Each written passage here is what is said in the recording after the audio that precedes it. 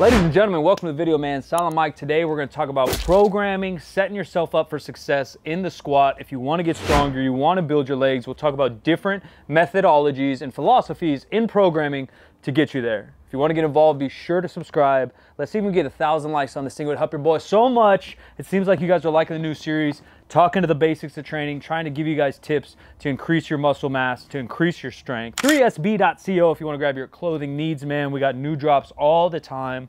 Goodcompany.discord.com if you want to get involved with the community. I'm in there every day chatting with you guys. If you have questions, you want to just hang out. We talk about music, we talk about life, we talk about fitness. So when we're talking about squats, or we're talking about programming in general, kind of for any lift, why I stay away from making programming videos is because there's a lot of tools that you have to have, more tools than a plumber, to become a good coach and programmer.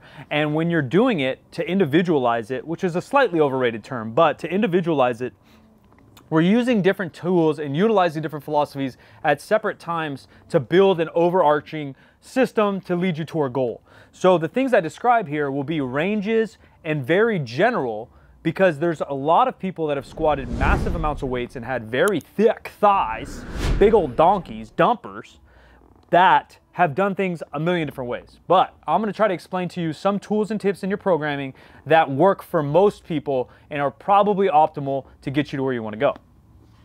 Now, first thing we talk about are the 3 keys to programming, right? The 3 kind of scales that we get to tip and turn. We have intensity, which is how heavy something is, or how close to your 1 rep max, or how close to failure something is. We have your frequency, which is how often something is practiced or how often something is done. And then we have volume, how much is done, how much work you're doing within a workout, a week, a month, a year. The biggest thing is how we manage those depending on your goal of strength or depending on your goal of muscle mass and where you're at in your block or your waves of training to manage fatigue and still make progress. That's where the lineups kind of change between strength and bodybuilding or building muscle, hypertrophy. All 3 of those can't be all the way turned up. We can't have maximum frequency, training to 1 rep max, and doing, 20 sets of 10 all year round or even in a week. Chances are you'll regress, you'll make less progress than you want, or you will get injured, or you'll just purely get burnt out and not enjoy yourself. So typically with powerlifting, what I like to do is a higher frequency style training, moderate volume and moderate intensity depending. We'll start with the kind of powerlifting basics and then we'll head over to some hypertrophy stuff. For most people, what tends to work is a frequency of 2 to 4 times a week for the squat. Now, I know that sounds like a big variance, but it really depends on where you're at. And what we want to find is that sweet spot where you enjoy yourself, you're making progress, and you can still push yourself. If you can make the same progress going twice a week as you would going 4 times a week, you're going to be better off going twice a week. Because then we can save that energy and we can save our mental and physical energy for squats, deadlifts, life, playing video games, studying, whatever else you have to do. If we're plateaued at twice a week, that's when we might bump things up to 3 or 4. But we want the minimum effective dose, right? If we can get the progress with 2, we want to stick with 2. And a lot of people have. A lot of people make world records and win championships, international, national, etc., squatting twice a week. We're talking about volume and intensity now. There's something that I enjoy to do. So when we block things out, people call them macro or micro cycles. You can call them waves. You can call them whatever you want, programs, 4-week blocks, call it whatever you want. But basically, we'll map things out 3 to 6 weeks at a time, and we'll block those out leading up to whatever our goal is. Typically with powerlifting, it's a competition. The further out from a competition with powerlifting is when we'll typically handle slightly more variations, which if you want to talk about variations and accessories, check our last video on squats. The closer we get to a competition, the more specific we want to be and want to hit the competition style lift, right, for the practice. But even further out, we want to get efficient and be strong and confident in our skill, right? Most basketball players are still playing basketball in the off season. They're not off fishing or playing soccer to get better at basketball. You want to play basketball to get better at basketball. And same goes for the squat. We're talking about rep ranges. My personal opinion is that for powerlifting specifically, in the competition squat or even variations, I don't like to go much above 6, 7, 8 reps. Now, you can build strength and you can build muscle doing more reps, but I think the risk to reward, and risk meaning just pure recovery and mental fortitude, you'll get more sore and more fatigued doing sets of 10, 11, 12 that it's just not necessary. And if we're squatting 2, 3, 4 times a week, handling sets of 6, 7, 8 is plenty to build muscle, hit different muscle fiber types, and still take a break from the heavier loads. Within a week, say we're squatting 3 times a week to keep things as simple as we can, Monday, Wednesday, Friday. Within that, I typically have kind of 3 different style of trainings and 3 intents of the week. One intent of the week would be a heavy day, and we call that like a strength day, where we might handle sets of 1 to maybe 5, depending on those blocks. The second training day, I like to call maybe a practice day or a recovery day or a rest day. That's when both the intensities are slightly lower and sometimes the volume itself is slightly lower. The last day is typically more of like a hypertrophy day or a rep day or a volume day. So what does that look like when we're far away? So when that's far away from a meet, that might look like taking a nice single on our strength day, maybe a double or triple at an RPE 6, 7, 8.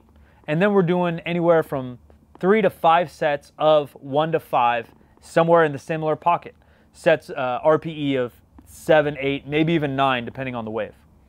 The speed day would be something like handling 5, 6, 7 sets of 1 to 5, and we're handling anywhere from 60 to 80%, moving those really efficiently, really fast, really strong. On the third day, the hypertrophy day, then we might be handling anywhere from sets of 1 to 4, reps of 6 to 8, and we're gonna handle anywhere from 50, 60, 70%, pushing ourselves a little bit to raise our general strength, to raise our general work capacity. Now, you take those numbers and you just start to elevate all of them each block we get closer to a meet.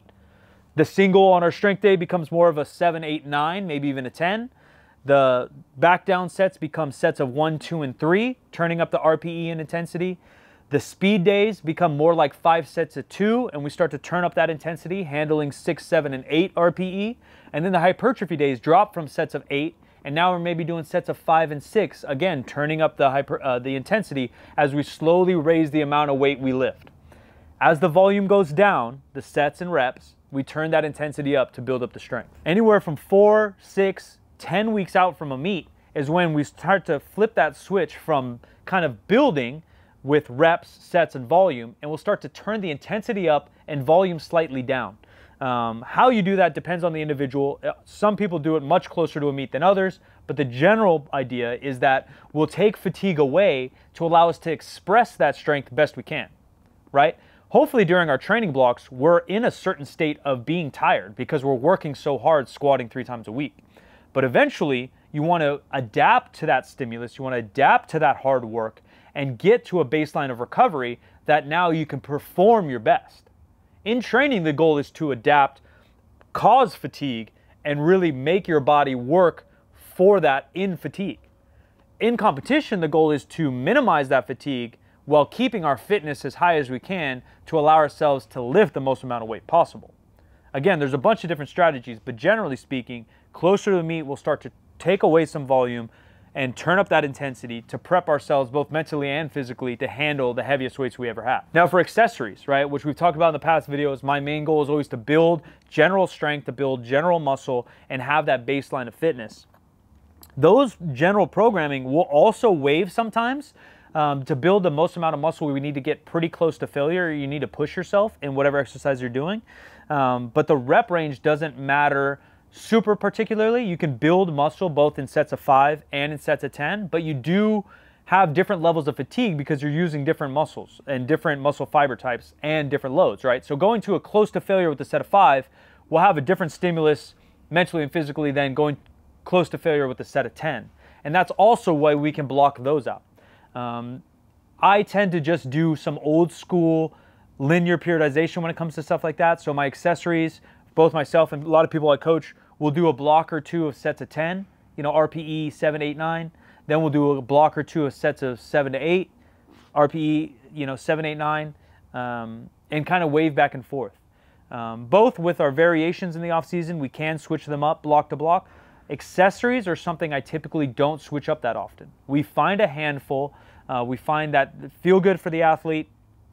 You get a good mind-muscle connection, and they target muscles that we need to assist and build for long-term strength goals, and we'll just hammer those. So I know that's a lot of information without a lot of specifics, because the specifics come when the individual athlete has particular things that help them or hinder them in their progress. And that's where this large toolbox come into play. And I have experience and coaching knowledge that allows me to kind of play those. You know, we're really playing chess, not checkers, so it gets a little bit complicated. I understand why people want to learn about programming because they really enjoy lifting, coaching, and want to progress. But the truth is, the majority of people just need a basic understanding, and then the best athletes in the world just follow what their coaches tell them. And that's the honest truth.